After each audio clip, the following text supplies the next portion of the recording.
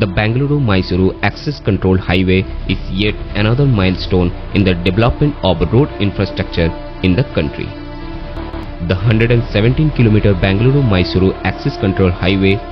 connecting Garden City Bengaluru to Heritage City Mysuru will reduce the travel time of 3 hours to just 75 minutes, passing Silk City Ramanagara, Toy City Channapatna, Sugar City Mandya and Historical City Srirangapatna. The 6-lane access-controlled highway, built under hybrid annuity mode, hosts trade from industrial hubs of Biddi, Gijjalagere and Tubinagere.